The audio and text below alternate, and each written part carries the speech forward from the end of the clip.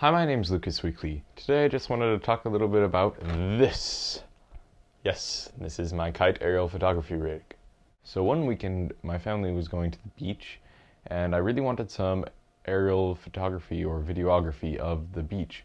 And my tricopter was in shambles and I didn't have a mounting system for my airplane. So what I did was I put this together really fast, and these are some shots of my first day out there. So we went back and I improved the rig just a little bit by adding a longer string to it. We'll go into that later.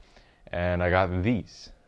And a lot of you might have seen the videos that I posted up on my YouTube channel of this kite rig working and getting nice shots. So I didn't really do anything fancy for the construction. I just took the box that the GoPro comes in. I took the bottom piece where it snaps onto, where it's underneath the acrylic, and I just cut some grooves in it and made it able to hold the string. Now, unfortunately, I would have used pulleys if I had more time, but I didn't, and just to level out the camera so its own weight would level it out, but it seemed to work fine. Now you can notice in some of the video right up there that it's pretty shaky, and I really had no way of stabilizing this, especially when I was letting out the string or bringing it back in.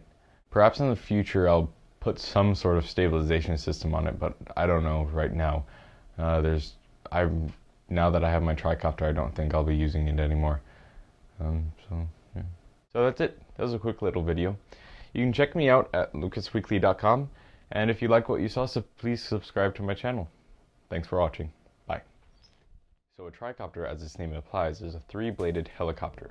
So how this works is there's three motors, and they're all controlled by this controller board with gyros on them, which makes it very stable and a great candidate for aerial videography, which is what I'm going to use it for.